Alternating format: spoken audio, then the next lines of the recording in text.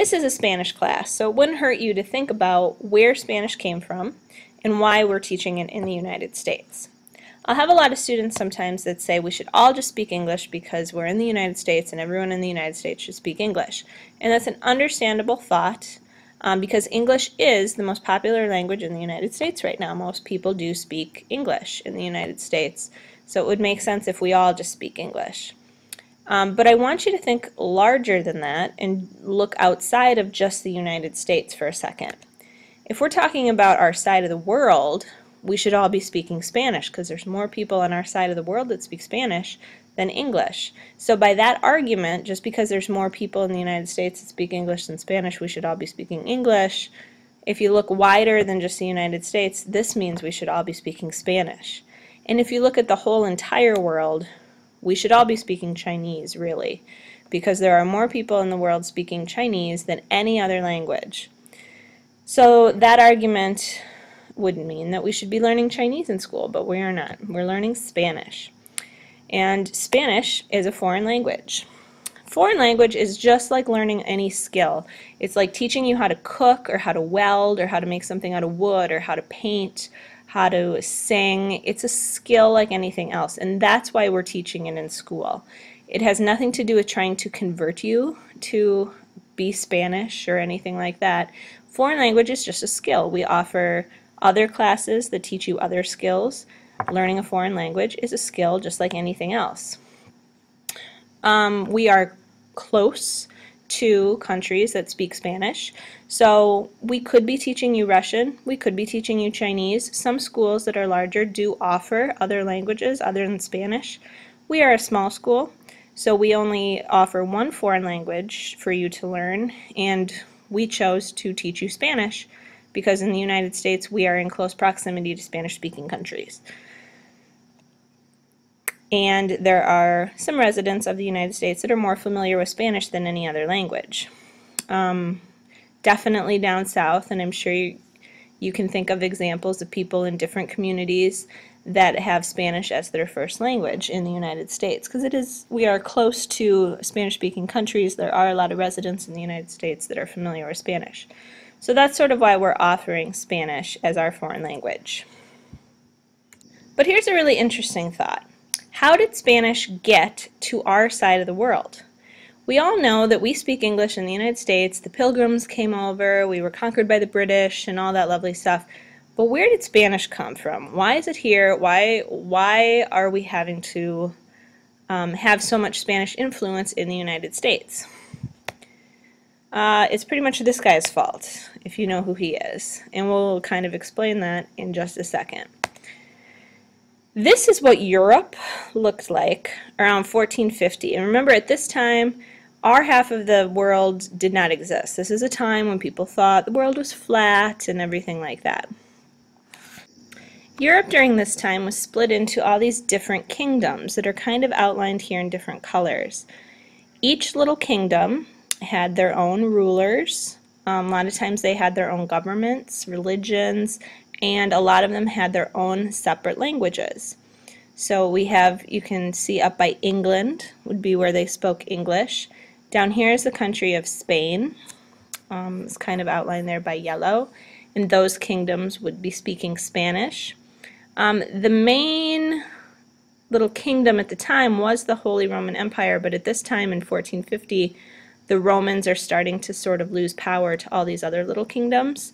So while most people spoke Latin, which was the language of the Holy Roman Empire, Latin was kind of going out and all these other little languages were popping up. All of a sudden there was French, all of a sudden there's Italian, all of a sudden there's German, and all these other little languages.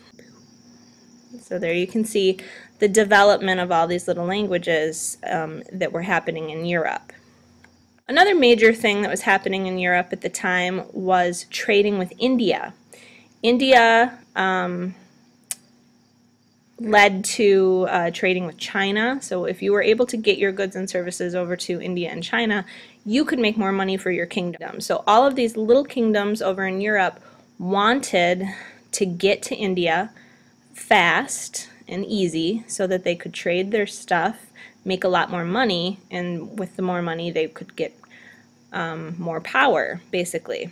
All the kingdoms in Europe wanted strength and power and money and control, and getting to India was one way to do that. The main way people got there, it was pictured here on the rope. They went to the west. Nope, they went to the east. Sorry, wrong direction. There was one guy, though, that thought, you know what, a faster way to India might be if we went to the west, though. So instead of tracking east, as you can see in the map, Christopher Columbus had an idea about going west to get to India. So what he did, in Christopher Columbus is the guy pictured here. He was a Portuguese man. He was born in Portugal. So in 1485, he went to the King of Portugal, and he gave him his great idea. Listen, King, I think that we should take a route to get to India, but we should head west. And that proposal was rejected. The king said, no, you're basically crazy. He tried again, another presentation in 1488, and again was turned down. I don't think this presentation was any different than the one he did 3 years ago. Maybe he said he needed less ships or less money, because basically what Christopher Columbus was asking for was money and ships, like for the king to please give him money and ships to put together a crew to go try to find a different way to India. And the king said no. So Christopher Columbus tried to set up little meetings with Italy. He tried to set up a meeting with England's king to try to do the same proposal. And he couldn't even get a meeting with these guys. Nobody would see him. Pretty much at this time, everyone thinks Christopher Columbus is this crazy lunatic who thinks that you can go west to get to India. And he was getting rejected pretty much all over Europe. In 1489, he made a presentation to the Queen of Aragon, which is currently Spain. And she again thought he was crazy, but she gave him a year's salary to keep working on a plan, and during that year he wasn't really allowed, or he didn't have to go out and try to make any other presentations to any other king or queens.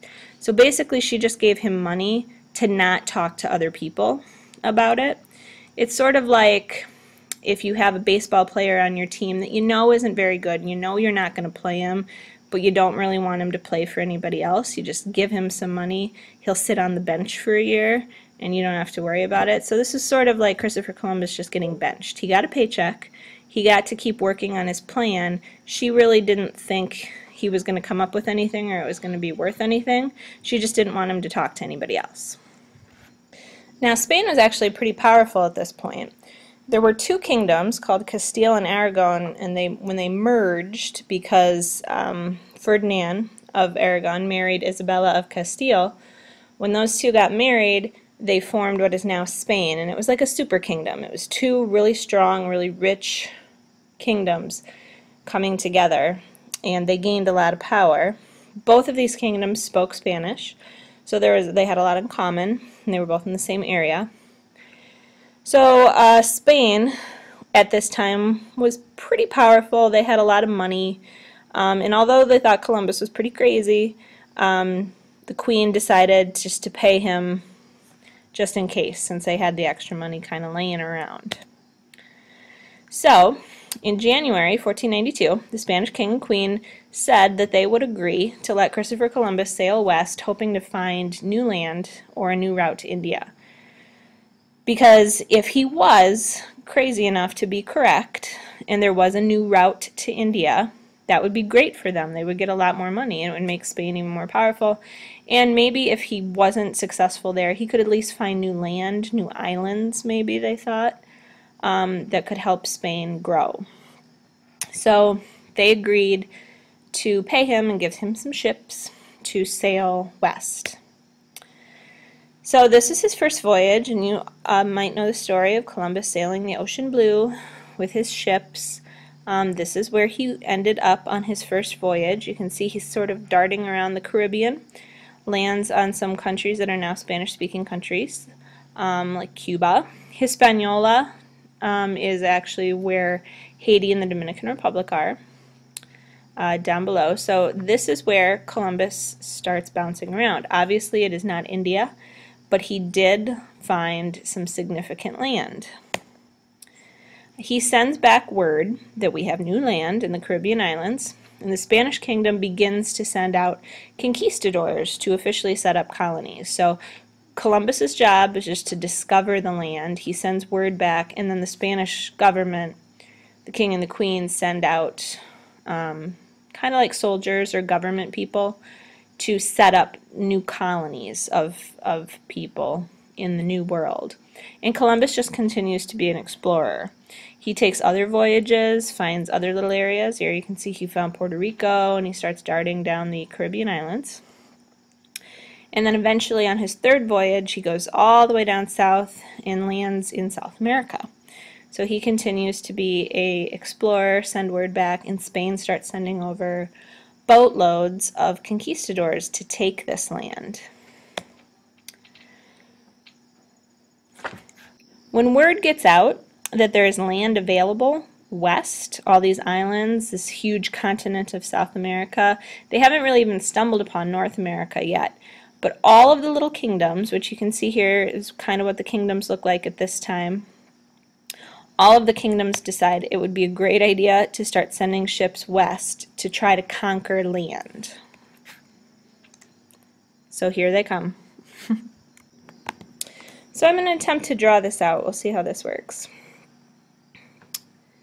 The Spanish, obviously with Christopher Columbus, came first. And when they came over, because of Christopher Columbus, they landed in a lot of these Caribbean islands. Some of these. And as you saw from the map, he also bounced down to South America, and they started conquering this land, kind of all throughout here and all the way down.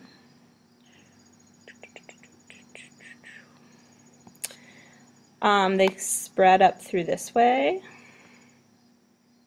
got into what is now Mexico, and actually a good chunk of North America they eventually got. It's a lovely drawing, I know. The next people to kind of get in the game were the English. They mostly, because they're further up in Europe, they kind of came straight across and landed in this part of North America, which are known as our 13 colonies. So that's sort of where they set up shop. I should have colored Florida red because Florida was also part of the Spanish Empire before the 13 colonies. But the English got here. They also, every once in a while, bop down here, found an island or two out here in the Caribbean that hadn't been found, but mostly that's where the English went. The French were next. The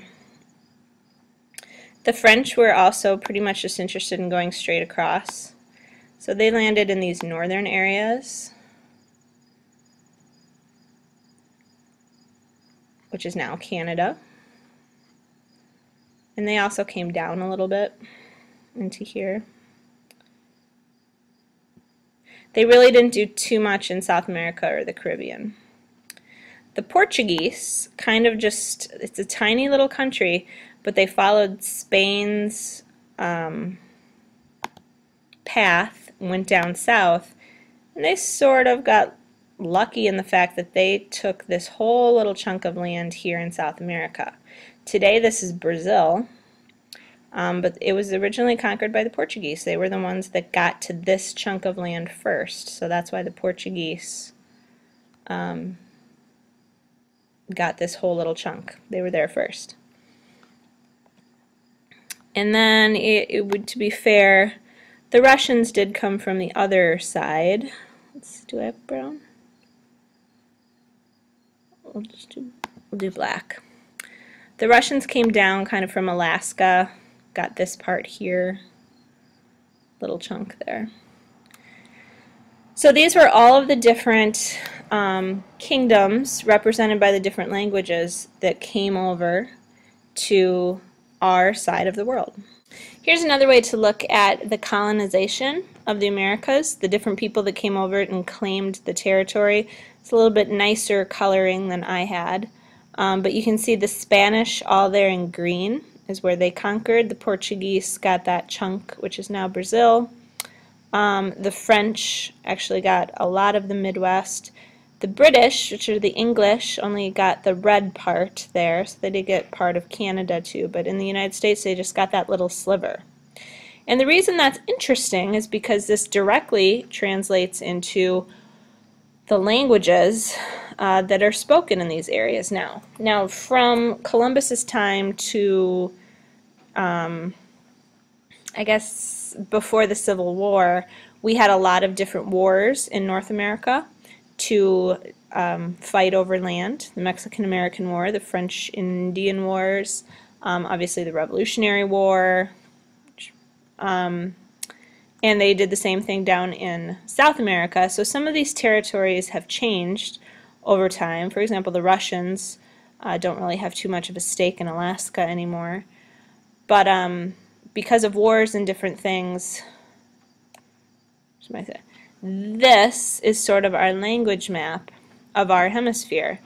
And you can kind of see the British obviously spread out. The United States gained a lot more territory from the French and the Spanish through different wars and things like that.